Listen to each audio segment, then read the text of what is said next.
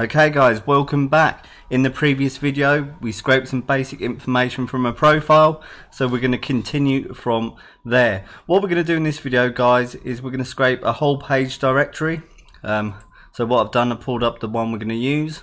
It's homes.com/directory/Austin Line Texas, and what it is just the first page of all the realtors in the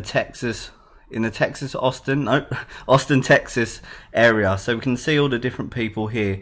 Now the information that we want to get is simply the URL of their profile. So what we're going to start building here guys is a scraper that gets all the different profiles of the realtors, and then it goes to each one of them profiles and scrapes the data that we're after. So what we're going to do is fire up BAS, and all I've done so far is I've loaded up the page that I just showed you on Google. Okay, so what we want to do, we want to get all the href URLs, the attributes, sorry. So let me just show you back on Google actually. If I hover my mouse over one of the text that says view my profile, you'll see in the bottom left corner the URL of that profile. So we want to scrape all of them, not just the first one. We want to get each, I think there's 9 on each page. Okay guys, so going back over to BAS, what we're going to do is highlight the first link or the first text that says view my profile, and what you want to do is left click and go to the for each element and then put start loop. I recommend that you look at the videos that we did on loops to get an idea of how they work better. But you press start loop and it will ask you what you're looking for, what BAS should look for, and at the moment it's found one element that matches the CSS, which is the element that we highlighted.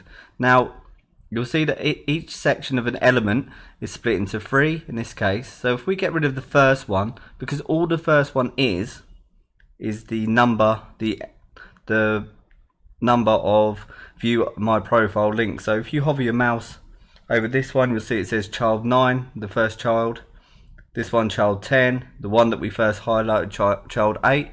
So if we get rid of the first section, which like I said is just the element number, we get rid of that, you'll see it says 33, and that's no good to us at all. There's only 9 profiles on there. But you'll see there's another option, there's a different CSS option, which is the agent footer and then details. So it's the second option. So if we highlight that, it'll go back and say only one element's found, because once again it's the original one that we highlighted.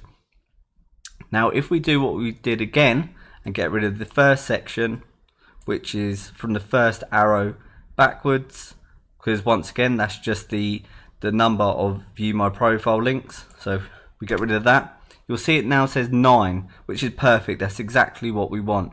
So then we press OK, and what we've done there, we've made a loop, and we're saying to BAS, look for every single CSS that you can find on the page that matches this, which is the .agent footer and then forward arrow details.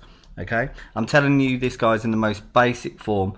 In a couple of videos time we're going to look under the hood and show you why we do it this way and what it all means. Okay, but for now you just want to follow along and be able to do this. So then at the start of the loop, we're going to once again highlight the first view my profile and left click for each element again. Now last time we used, in the previous video, sorry, we went to the option to get element text. Now we're not looking for a text this time, we want the link underneath, or the attribute, the set attribute, which is the URL. So in this instance we choose get element attribute. Now please don't worry about the first line for this case, that'll be explained in the under the hood video. The attribute name, once again, is the variable. What will the variable be called? So I'm going to call it URL link, but call it something that makes sense to you. And the type of attribute that we're looking for is href, which basically means a URL, all the URL links.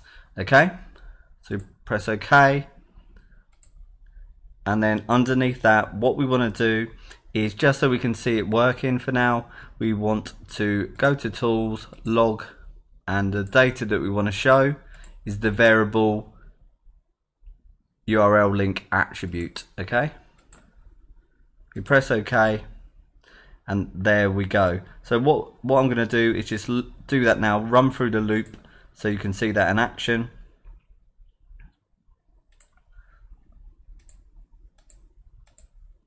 So you'll see it's going over each element that it's found, and then it's logging the URL that it's found. So let me just go over that again, guys. So what we're doing, we're going to the directory page, we're starting a loop. So we're saying to BAS, find this CSS element, and it found 9 of them, which is correct.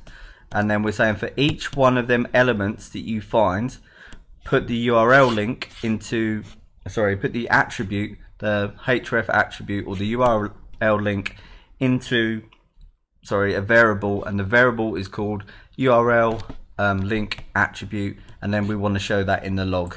So we're just looping through all that it can find. It should find 9 in total, and there we go. I'm going to exit now and see what the log says, and as you'll see in the log is each one of the URLs for each of the real estate agents. Now how we can grow this, guys, is we can save this data into into a text file, which you should know how to do from the previous video, so I'm going to let you do that. Although if you're getting stuck, the project file is available for download under this video. So what we're going to do in the next video is take each of these URLs and visit them individually, and we're going to scrape data from each profile, and then we're going to expand even further by using threads and all sorts later on, guys. So I hope you followed along with the elements and href and all this kind of thing, and the loops. Look at the previous video about loops. Excuse me. But if it doesn't all make sense right now, it will as we go forward, because we're going to talk about why we choose certain elements and what they mean in the under the hood video. So carry on, guys, it will all make sense, and I'll see you in the next video.